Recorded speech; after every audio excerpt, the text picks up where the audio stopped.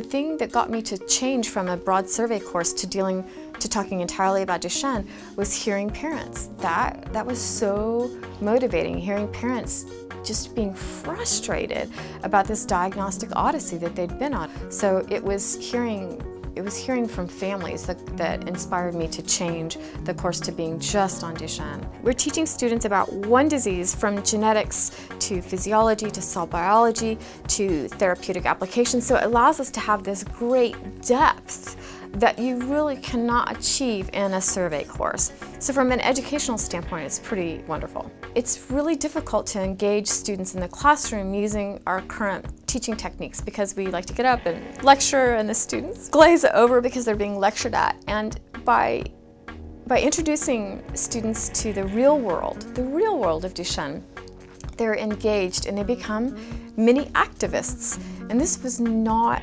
expected by me. This was a huge surprise. So they come to this realization that there is a very common disease out there that we have never heard of.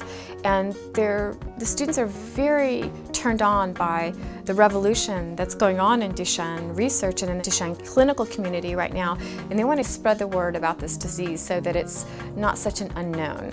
You know, when we teach at the undergraduate level, we don't always open up these mysteries. We sometimes try to keep things very sort of solved, and I think that students maybe respond better to things that are not solved. They just really latched on and became engaged and motivated, and would talk to me after class about, well, what about this as a treatment or that as a treatment, coming up with really innovative suggestions. And so it spurred critical thinking and creative thinking in a way that I didn't expect. There are a lot of students who have changed or modified their career goals based on participating in this class, and who are devoting themselves to Duchenne for the rest of their lives. And I think